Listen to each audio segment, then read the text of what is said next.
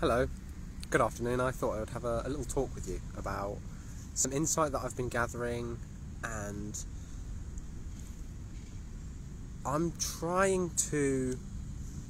always try to theme my content in a way that it's understandable to people walking a very similar journey to myself, where you are living like a normal life, and then you get really sick and your whole life is completely changed, and there's part of you that wants to just go back to how it was before, what your life was like. But as I've been sick and as I'm healing, I have gained so much insight and I've changed so much as a person, and it's really hard to explain some of the concepts and experiences and new knowledge that I have at this point in my healing experience to people who I know are before, because a lot of things that I heard when I was in the more beginner stages didn't make sense to me. So a really good example that I'll use, and this is something I just posted on my stories, and this was a comment on a post that I just replied to, was, oh, got a bit of a burp there, just drank some juice. Yes, I do bring juice out with me, so I've got my little lunchbox. I bring my juice, I've got my food, I've got everything, I bring it out with me. So something that got me was like, the big issue I had was gut issues. It's like, okay, so I've got this problem in my gut, what could the problem be? And the logic that I had, and this is the logic that I brought to gastroenterologist after gastroenterologist, and they just left me scratching their head. I said, okay, so if air in the intestine, if gas in the intestine can only be present if it was swallowed or if it was produced by organisms, bacteria, yeast, fungus, whatever it is, and I have excessive gas, and that's one of my biggest issues, how can an overgrowth of organisms in my gut not be a problem? And this was a rabbit that I chased down its hole for like 2 years, and it did not get me anywhere. And I'd had other people give me different insights. Like, I read the GAPS book, and Dr. Natasha was saying, this is all about balance. It's about restoring the microfloral balance. It's not that there's an overgrowth, it's that there's an imbalance. And I was like, no, it doesn't make sense. There's an overgrowth. I have too much gas, therefore I have too much bacteria, and I have to kill it. I have to kill it. And I just chased this, like, let's kill it model for years. I took neem oil. Oh my god. If you've ever tasted neem oil, like, oh my god, it was horrible. Neem oil, oregano oil. I used to do like 18 drops in a capsule 3 times a day. Stupidly high dose. I did allicin, I did grapefruit seed extract, I did antibiotics, rifaximin and metronidazole, I did turpentine. Literally, if you can imagine it as something that you take to try to kill pathogenic organisms in the gut, I did it. I did Holder Clark's Parasite Cleanse, black walnut, wormwood and clove. I used to eat cloves. I ate loads of garlic. I did all of I did everything. I literally just tried to destroy my microbiome, and it didn't get me anywhere. And saying these kind of things now, I get a lot of resistance and a lot of people pushing back at me when I say, stop trying to kill your dysbiosis in your gut. You are only killing yourself. And I can understand why, because 2 years ago, I would say that was more than 2 years ago. I'd say it's probably 3 or 4 years ago. That's where I was at. And anyone told me the same, I would say, no, there's an overgrowth. I have to kill it. So I just chased this kill it rabbit for years, and it got me nowhere. In fact, it made me worse. When I finally took those antibiotics, God, that killed me. That's what moved my progression on from having really bad like fatigue and pain in my face and my eyes, and to full-blown chronic fatigue syndrome. Can't get out of bed, completely disabled. My dad was my full-time carer. I couldn't do anything. I was a cripple. I was completely disabled. So as I killed more and more of my microbiome, it made me sicker and sicker and sicker. And looking at this from the perspective that I have now, and this is what I'm going to try to, this is the information that I'm going to try to impart into you today, is your microbiome is not the problem, it's an adaptive response to the situation you're currently in. So instead of looking at, say, a stool test, or like a stool panel or something like that, or you did an organic acids test and it says you've got high levels of C. diff organism toxins, or you've got high reactivity to Candida albicans or something, whatever it is, whatever seems like is overgrowing, instead of looking at that as the pathogen that's causing your sickness, look at that in one of two ways. Either, firstly, it's an adaptive mechanism that your body is employing to keep you alive. So it may present a symptom, but that organism is doing a job. And if you go in and try to kill it, you stop it doing that job, and therefore you are effectively killing yourself, because you are destroying your body's inbuilt... It has this wisdom, and it knows the best way that it can try to resolve an issue. So it's trying to do that, and you're stopping it, and that's what makes you sick. Or it's opportunistic. It's there just because it can be.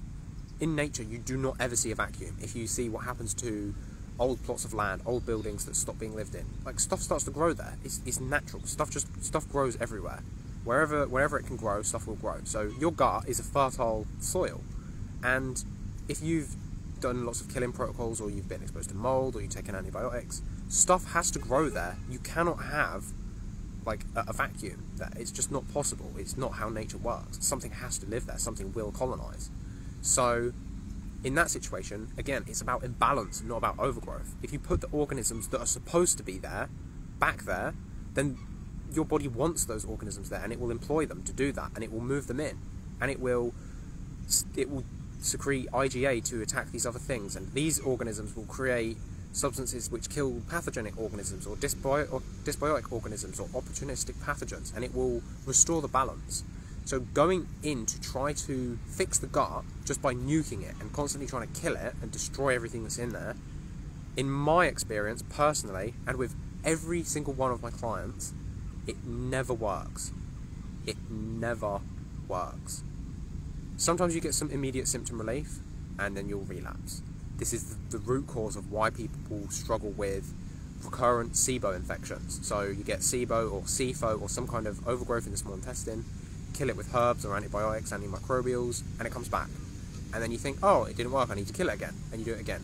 It's like you're doing the same thing over and over again. It didn't work the first time, it doesn't work the second time either, or the third. It's going to keep coming back until you figure out this underlying imbalance that is promoting this state in the gut. Don't look at the gut as... The gut affects everything. It affects your whole body. It affects the nutrients you absorb. It affects intestinal permeability levels, affect your whole body. If you're absorbing things from your gut that should stay in the gut and they're coming into your bloodstream, it can cause autoimmunity, fatigue, depression, anxiety, almost everything. Almost every single symptom under the sun can really be caused stemming from the gut.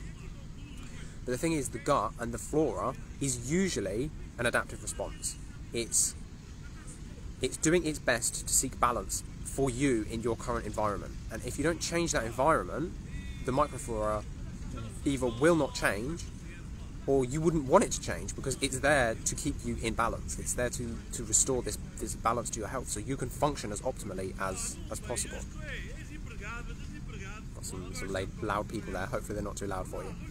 So go into this with an approach of seeking to restore balance instead of trying to eliminate overgrowth. It really doesn't work. It's always about balance. Some things that can perpetuate things that look like overgrowth are having one of the 5 pillars dysfunctional or inhibited. So the 5 pillars, these are the 5 primary core functions of the digestive system. This is stomach acid, digestive enzymes, bile, motility, and mucosa. If one of these is off, you're predisposed to overgrowth. But again, so you go in and you kill these things, and you haven't restored the pillar that's broken, the thing will come back, and then you've treated and it will come back. So you have to make sure you're resolving these things that aren't functioning, that are allowing this dysbiotic situation to occur in the intestine, and address that is the root. And the environment can go so much wider than that. So this is something that's going to be a bit out there to some of you, but it's something I know is true because I've experienced it, and I've seen it a lot as well. It's not just to do with your physical environment, it's to do with your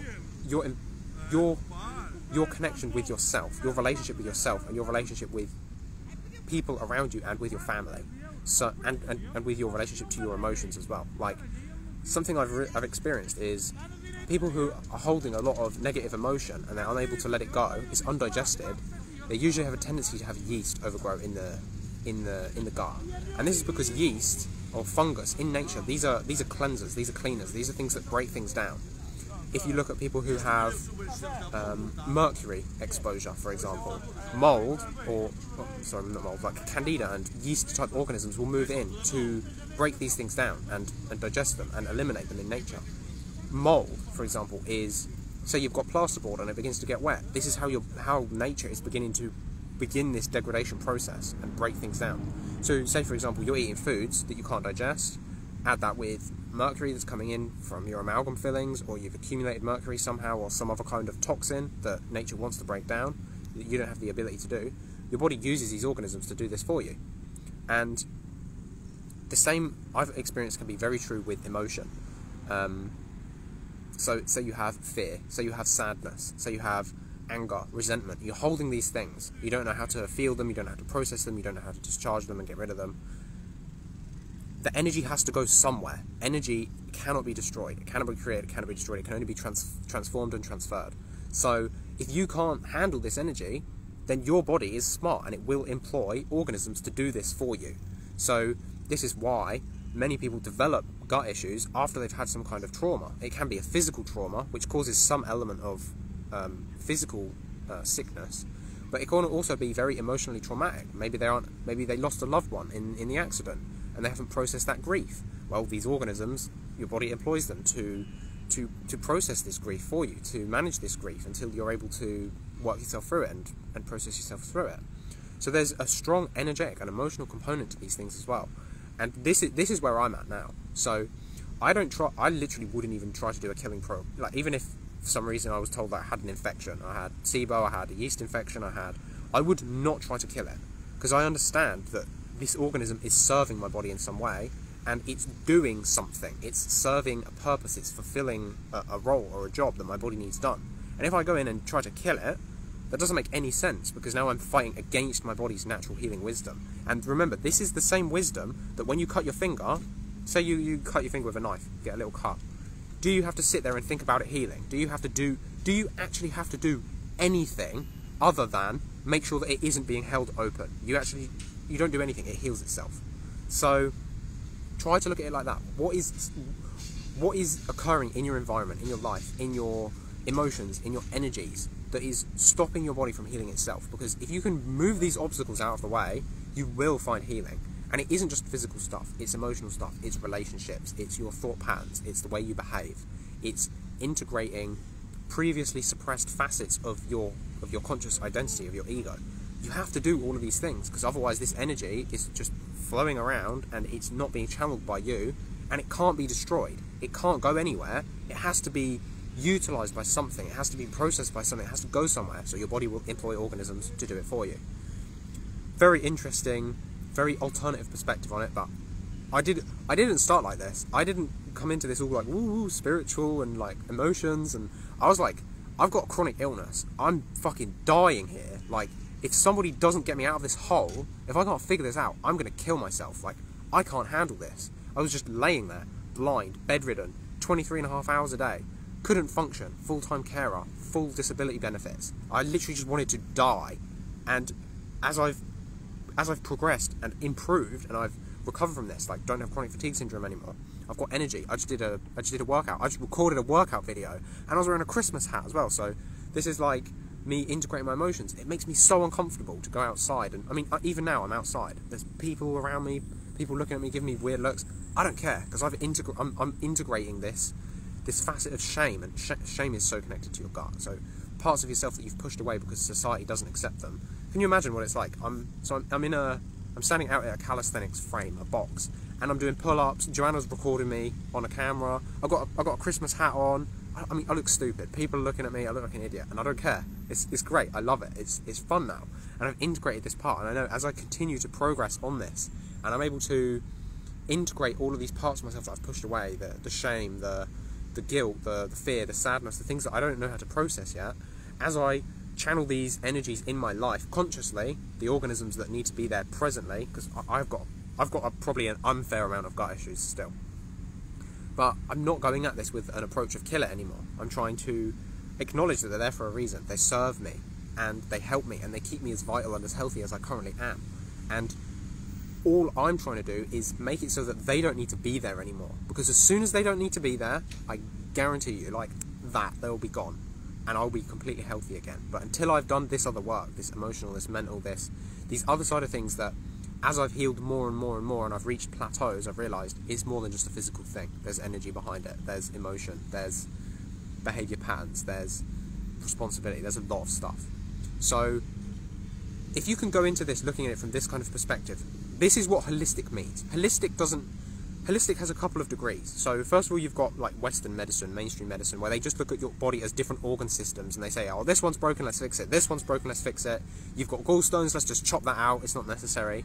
Then you've got holistic, which is like what naturopaths are doing, and what alternative medicine is doing, where they're looking at it like, your body is a whole organism. The liver affects the gallbladder affects the digestion. And then you've got this level of holistic, which is like your mind, your body, your spirit, your emotions, your behaviours, they are all connected. Every single thing is connected. There is no disconnection between your thoughts, your emotions, and your physical body. They are all connected, and they all hold clues as to why you're sick and how you can recover and heal from these things. So if you can look at it from this perspective, you will find healing. It's just a matter of time. I guarantee it. And I'm not even there yet, and I'm so confident that I'll get there just from what I've seen and what I've witnessed and what I've experienced. So try to implement some of these things into your healing protocol. It's not just the physical, it's the mental, it's the emotional, it's the spiritual. What's your purpose? What are you passionate about? What emotions don't you have access to? Do you meditate? What's your nervous system doing? These are all questions that you need to be asking yourself. So make sure you ask yourself them. If you really want to heal, and you're going to do whatever it takes, like me, because I wasn't staying sick. I wasn't staying in bed. I've got a life to live. I mean, look at this. I used to live in England, and it was like rainy and cold and really shit over Christmas. And now look at this. Like I'm basically like, that's the beach. That's the harbour. I'm like at the beach. It's 25 degrees. I'm travelling the world. I've got a lovely fiance. I'm enjoying myself. I've got a job. I've got a career that I absolutely love. It's like life is out there, and you have to go and grab it. And healing is a spiritual experience. There is so much more to this than just, I can't live the life that I want to live until I'm healed. It's your illness is what is pushing you towards the life that you need to be able to live. And it's the key. It's literally the thing.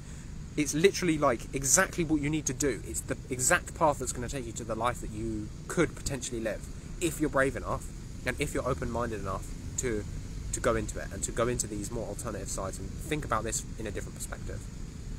I really hope this has been interesting for you. I've got a dash because I've got a call at 4 and I've got to get home yet, and I need to go to the shop and I have to do some stuff, so I'm going to go. This has been really fun.